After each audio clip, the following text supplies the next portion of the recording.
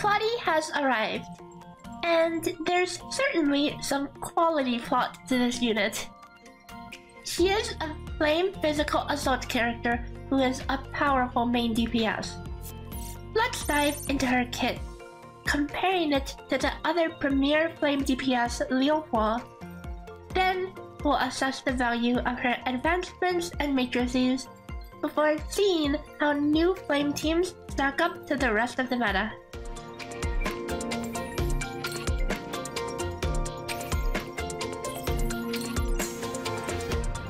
Plotti has similar features to other hybrid element weapons. She offers resonance for both flame and physical, and also uses the higher of the stat values between flame and physical. Her weapon passive deals a dot when using her skill, functioning similarly to other Domain 9 weapons. It scales off all your stats, but most multipliers don't work for it, meaning the contribution is not that significant. Plotti's main kit revolves around her skill. This puts you into a special airborne state that prevents gravity from affecting you, and you can perform dodge attacks in midair while blasting your gun for huge damage. You also gain a small damage modifier based on your height distance to the target. Once per skill, a dodge attack will shave off 10 seconds off the skill cooldown, so make sure you always start out with one dodge. Note that dodges are not a DPS gain over just hold attacking, so don't bother with more dodges unless you're using Yan Miao. This includes her special passive that makes every other dodge echo 50 to 100% of its damage. Speaking of DPS, let's talk numbers. The DPS of Plotti's blasting attack is roughly the same DPS as Liu Huo's combo. All her other combos do a laughable amount of damage, and she has a sniper ability that somehow makes both Annabellas and Cobalt Bees look good. So, what else does Plotti provide? While her skill isn't active, Pulpa shoots backup fire every 8 seconds, dealing some damage.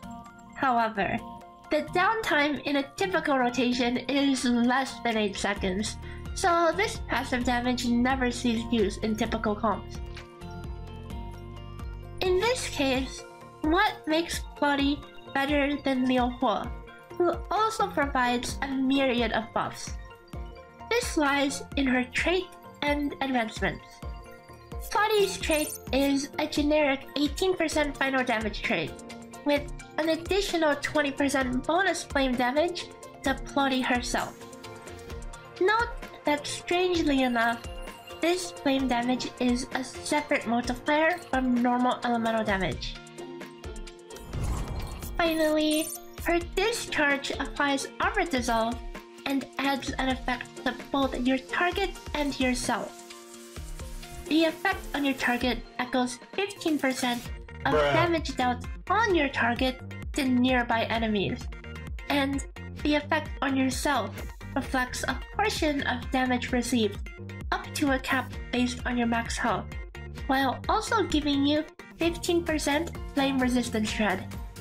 When compared to Liu Huo, her on and off-field capabilities seem similar at best at A0. But that's because a lot of her kick comes from her advancement. Let's take a look at those.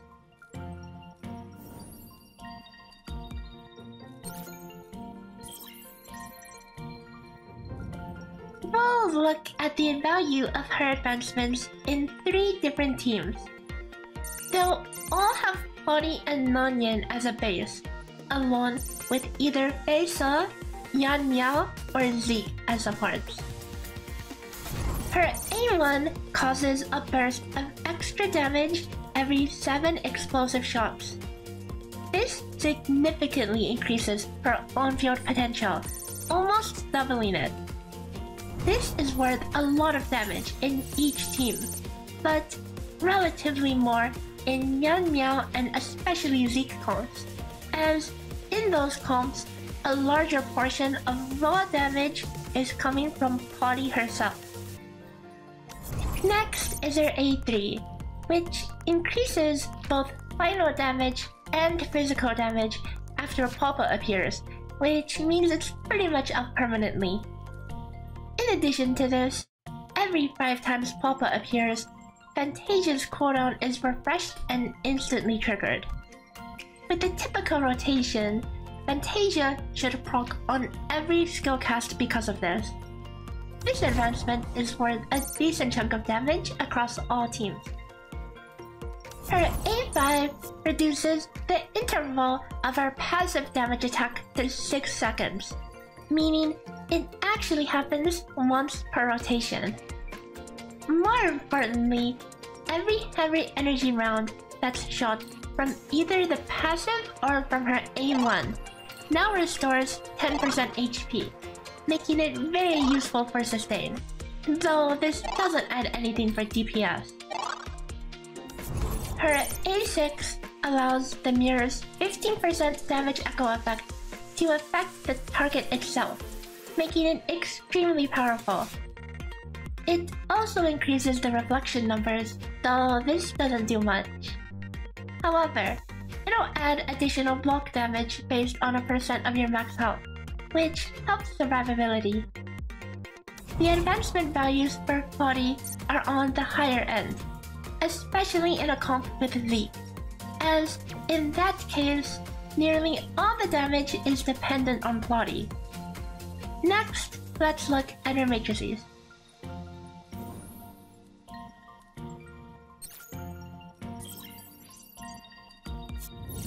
Plotti's 2-piece matrix increases physical and flame attack by a similar amount as Yan Miao's matrix, while also increasing dodge regen on Plotti's weapon, though this is inconsequential due to her dodges being a DPS loss. Her 4-piece increases elemental damage when equipped with at least one flame weapon, and refreshes her Discharge's effects, which is very useful as it means you only need to use her Discharge once per fight. It also increases final damage by a small amount when a heavy energy round is fired. Compared to other matrices, it's quite apparent that the value for these is massive, with the A0 eclipsing Liu Huo's at A3 even with base stats included. It also proves to be stronger than Nanyin's matrix, but whether this is more worth picking up over her advancements really depends on what team comp you're running and what matrices you already have. Next, let's talk about the teams and rotation.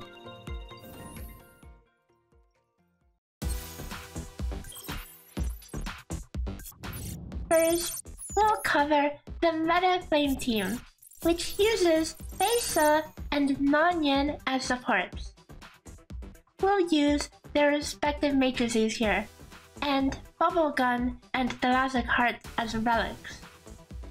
It's been a few patches now, so I'll mention that Triple Mask only at A5 is better than Thoracic Heart. But again, not many people have it, so I'll move on for now. Use Plotti's trait, as any team with Plotti main DPS should. Weak Point is the highest priority Titan stat by a large margin, due to how the damage is spread, but otherwise, normal attack damage is preferred. Start out with Plotti's Discharge, then use Faisa's skill and immediately discharge to Nanyin and use her skill. Switch to Plotti and use her skill, and then dodge and hold attack until their skill expires.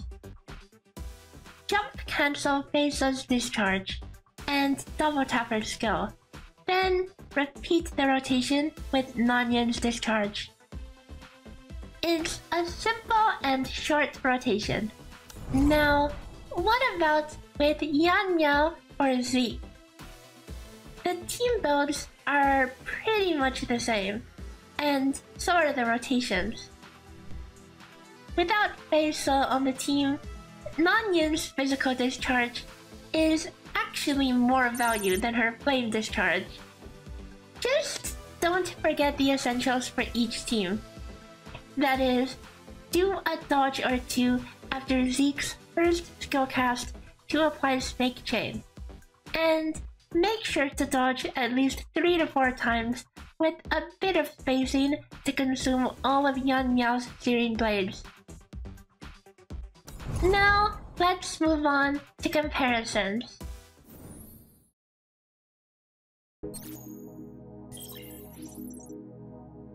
Before we compare to the rest of the meta, let's quickly compare a team comp with Liu Huo versus Plotti as main DPS. At equal investment points, Plotti is just stronger than Liu Huo, though an A6 Liu Huo is arguably preferable over A1 Plotti, as you'll have the sustain with Liu Huo. Meanwhile, Plotti doesn't have any sustain until A5. So, how about compared to the rest of the meta? Before I put the graph, I have to remind you guys that these are theoretical DPM calculations, and you should take it with a grain of salt. Remember that because it's DPM, Brevi's extra time is not taken into account. And if you plan on comparing these to Cactus numbers, note that several effects that do not work on the Cactus, such as Yan Miao's trait, Brevi's A3, and any resistance shred, these are fully taken into account in the calculation. Anyway, let's get on with it. At maximum investment, the Plotti Faisal comp brings us that familiar power creep again, with the Yan Miao and Zeke comps close behind. Note that the Plotti teams, compared to other teams, have more resistance shred, meaning that the difference between comps will be smaller in content without resistance. At a Dolphin investment level, the damage of the Plotti Faisal comp is comparable to the Yan Miao or Yulon comps, but the other comps fall a bit short, roughly matching the DPS of a Brevi Mimi comp. Dropping the investment level down to A3, most of the comps are neck and neck.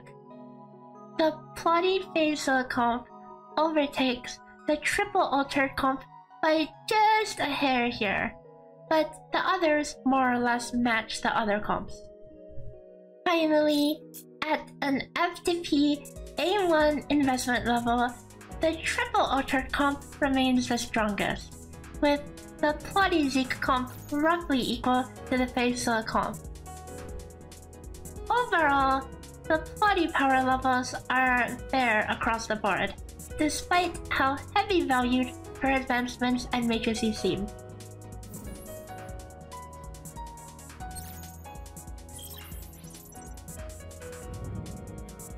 Despite being the third flame character with a gun, Plotti brings some uniqueness to the game with her movement capability. Her rotation is straightforward, and she works with several different units. However, I'm not sure if this was just test server lag, but I felt like I would get stuck in her dodge input constantly, where the dodge wouldn't actually get registered and I'd end up standing like a dummy. I'm sure Annabella enjoyers know how it feels like. As such, I'm going to chill with my Liu Huo, as I'm not a flame main anyway. But hey, at least she can shoot fireworks. That's pretty cool. next up is Yanulu. I'll see you guys then. Bye bye!